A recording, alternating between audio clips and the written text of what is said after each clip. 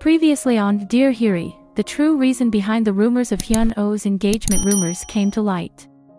However, Eun-ho, who mistakenly believed that Hyun-oh was getting married, was utterly devastated, and she wound up having to step down from all of her shows.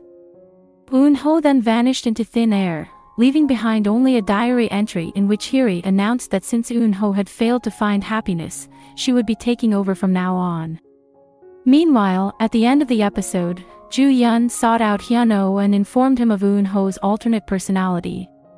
In newly released stills from the drama's next episode, Hyun-oh, now aware of Hyeri's existence, goes chasing after traces of Eun-ho's second personality. Late at night, his search leads him all the way to the parking lot where Hyeri works. There, he meets Min-young, and he shows her something on his phone screen with a desperate expression. After talking to Min-young, Hyun-oh seems shocked by what he's just heard.